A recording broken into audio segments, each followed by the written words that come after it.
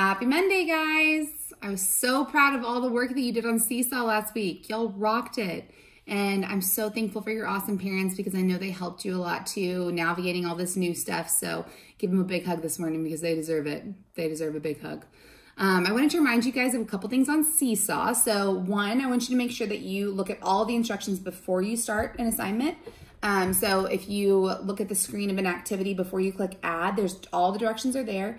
And if you're in the middle of doing your Seesaw and you're like, oh, I don't remember what all the directions were, you can click view instructions at the top and it'll drop it down for you so you can see them all over again, just to make sure that you got everything done. So I wanted to remind you of that. And then also if there are multiple pages of an assignment, I want you to make sure that you get all of the pages done. So just make sure that you don't see any off to the right side, any more pages than the first one. And not all of them have multiple pages, but some of them do. And then I also want you to pay attention to the things that say for a grade, because those things I want you to do by yourself, okay? Your parents can help get you started and everything, but I want you to think of what you know about something before you do it, okay? So all of your stuff that's on there is labeled if it's for a grade or not, if it's something that you need to do by yourself, or if it's something that has multiple pages, that's labeled on there too so that you have it.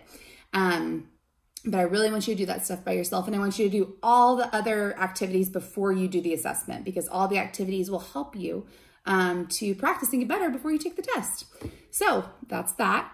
And then I'm so excited about our class meetings. So I sent this in the email too about this really cool app called Zoom. So if you're on a phone or tablet, you can use the app. And if you're on a laptop or a computer, then you can use the link.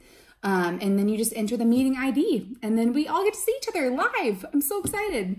I've really missed you guys. I've missed your little faces, and I hope you're having such a good day today and a good weekend last weekend, and can't wait to see you at morning meeting. Bye.